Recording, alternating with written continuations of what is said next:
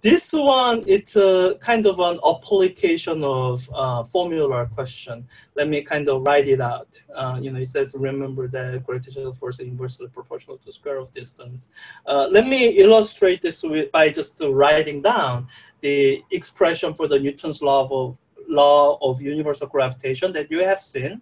The Newton's law of universal gravitation says that the gravitational force is equal to the constant times the mass of one of the object, mass of the other object, divided by the distance squared.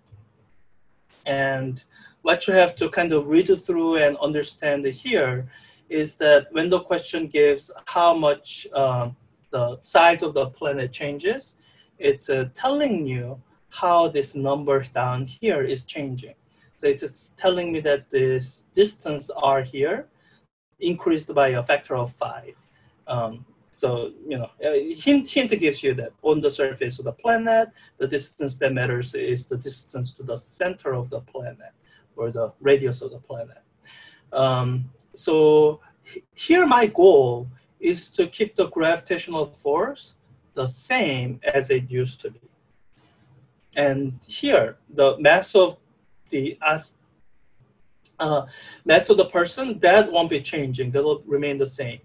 So if I'm recognizing that the radius here, it increased by a factor of 2, which means, not factor of 2, increased by a factor of 5 for the number I have. By the way, the number is so randomized, it'll change for every person.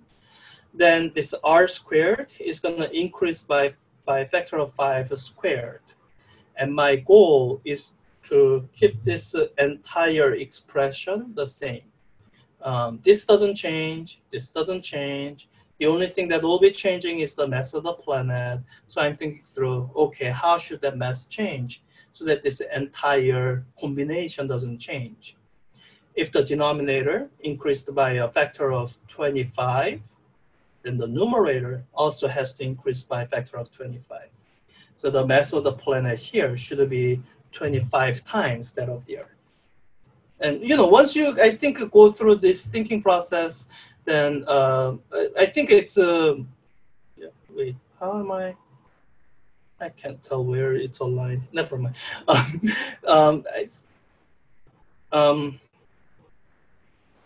Once you kind of go through the thinking process, then I think it's relatively clear. It's not looking at some complicated piece of information, or you don't have to juggle complicated expressions.